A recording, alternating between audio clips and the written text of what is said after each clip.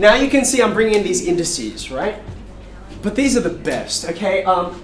If I said to you, if I actually wrote something like this, how would you, like verbally, how would you read that out? N to the power of. You'd say n to the power of, and then you just read out whatever number is there, okay? But almost none of you will read out this in the same way. You won't read that as n to the power of 2, you'll read that as N squared. n squared. Now, why do you think we do that? Easier way. It's because of this, right? What does that look like? Well, remember how I represented A, B as A that way and B this way?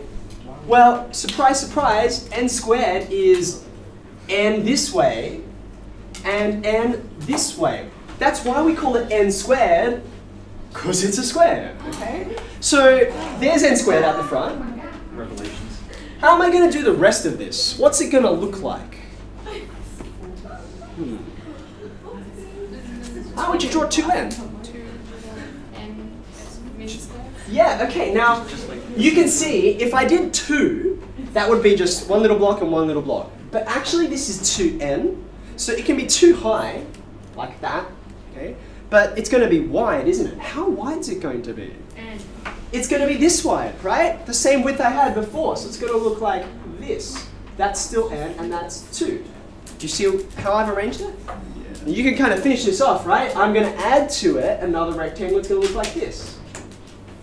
This is n, and this is 3. Yeah? Last one. What do you want me to put on the end?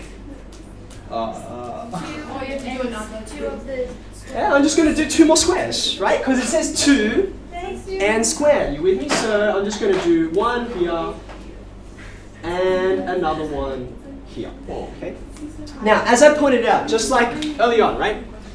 Our initial error here would be like to say 12x. Okay, that's a very common error to make at the beginning. Here, like look at this mess. It's a bit of a disaster, right? Now we teach you, we train you to say that these things are different to these things. Can you see why they're different? Yes. Because look, there's squares and these are like weird oblongy things, okay? So they don't fit, that's why we don't collect them. What is the answer? What's the answer? I heard it. Say it again. Say it. Squared.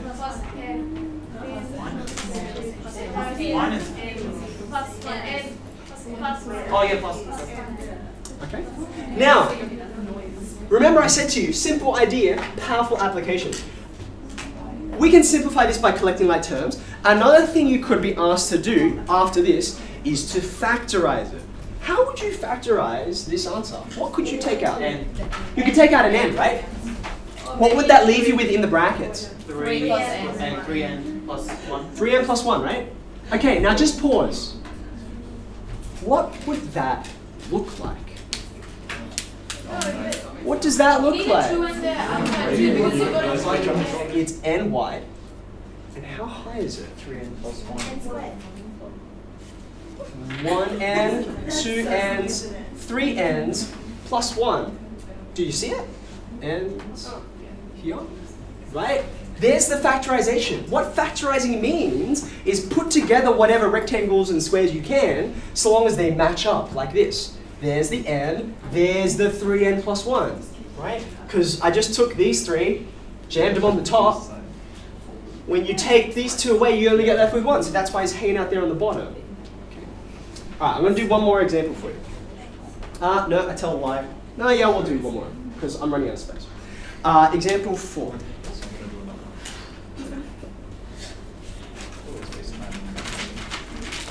Okay. Now, again, I'm trying to make you think, before you leap to an answer, right? We'll leap to the answer in a second, but I want you to think about what it means.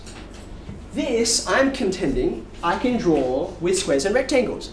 How am I going to do it? What's n wide? Oh, well. Don't you have to expand it first and then draw the Yeah, okay, so here's the way I'm going to approach it, right? The first thing is, I know what that looks like, right? I've actually drawn that kind of several times today. N squared is going to look like that. There's n squared. And then 3. I'm going to do 3.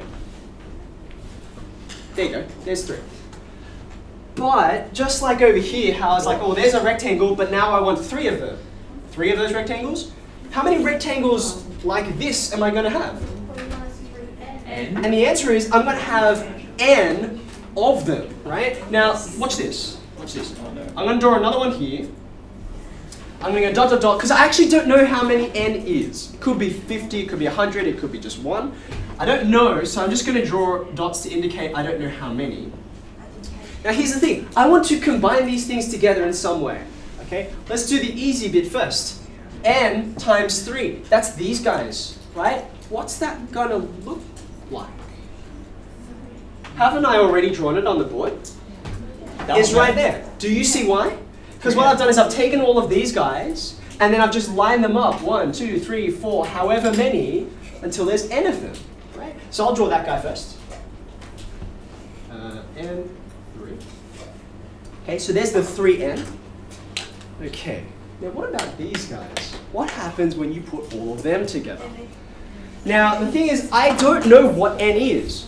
But if this is a square, this is really a square, and I put together the same number of squares as the width is, well, if there's one thing I know about squares, when you take, let's say n was 4, right? If you take 1, and then you put it together with 2, and then you put it together with 3, and then you've got 4, which is n of them. Cube. What's that? A cube. It's n cubed, right? Because we call it cubed. We don't say n to the power of 3. We call it n cubed because it's a cube. That's the name we give to this shape. So I'm going to draw it. Dude, that's right. There he is. There's n cubed. And